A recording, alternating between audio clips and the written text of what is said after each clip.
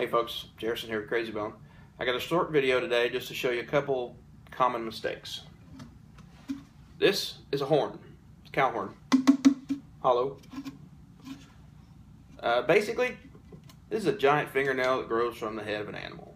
That's the basics of this. It doesn't fall off. It doesn't grow back. It continues to grow, but that's it. So the basics: horn, giant fingernail.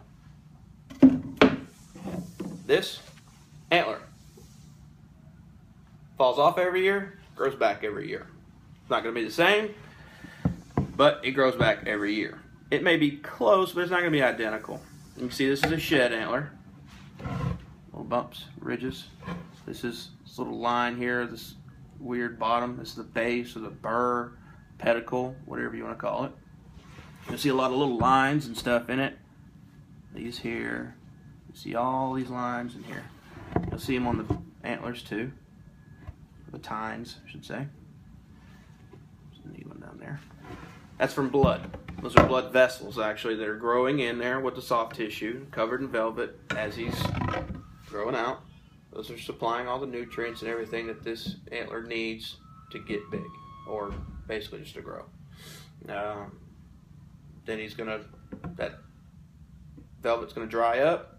Deer's gonna rub all that velvet off. This is what we're left with: hard bone. And later on, he's gonna fall off and start all over again. So, a lot of you see me selling antlers, and you ask why. Why do you sell antlers? Well, I sell antlers because I love antlers. I collect them, but my wife won't let me keep all of them. So, I sell some. And I like sheds or dead heads, which a dead head is just a skull with the antler still attached. But I also buy and sell cutoffs. What's a cutoff? That's cutoff. Just right there, smooth. See, it's got a tag number. It's still got all the marks with the veins and stuff where it's the same thing as a shed, but it's been cut off underneath. And then we're left with this. This is what's left on the deer's head. So he's running around his pen like this. This is cut sharp. After it's cut sharp, he has a tendency to want to rub on things, so they'll rub it down smooth. So it's pretty smooth, it's nice. And then you can see in the spring when he sheds, it's just like the other one I showed you. He sheds it normal. He's still healthy. He's got the burrs, so he's got a little kicker tine here.